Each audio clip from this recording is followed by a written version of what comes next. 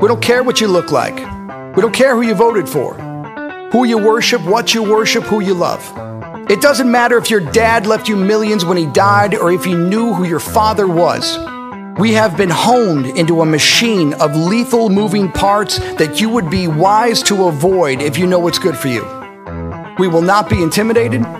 We will not back down. We've seen war. We don't want war.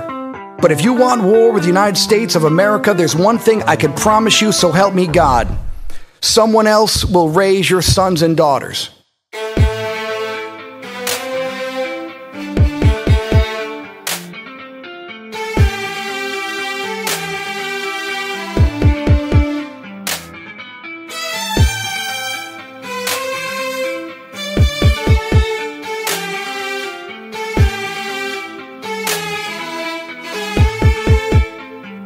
America.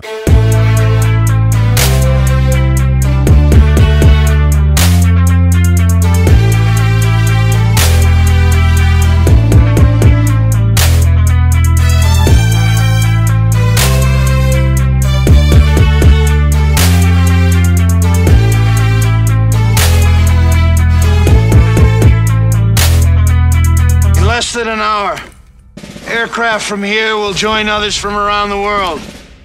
And you will be launching the largest aerial battle in the history of mankind.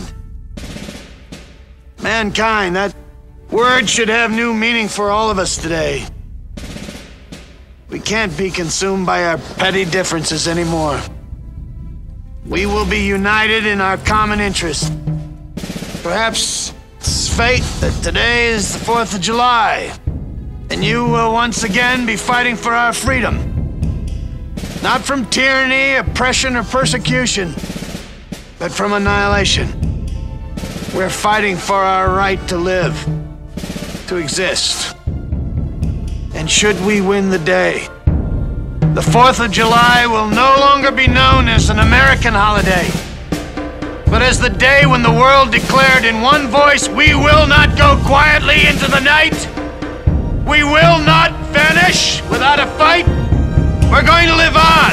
We're going to survive. Today, we celebrate our Independence Day.